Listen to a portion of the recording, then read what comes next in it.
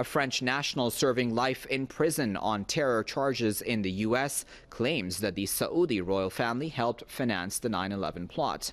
Zacarias Moussaoui says an unnamed Saudi prince paid for flying lessons for him and 19 other terrorists who allegedly hijacked planes in the 2001 attacks on the United States.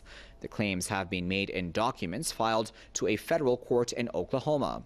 Moussaoui was given a life sentence in 2006 after he admitted to terror charges. The documents also reveal Saudi assistance to Osama bin Laden.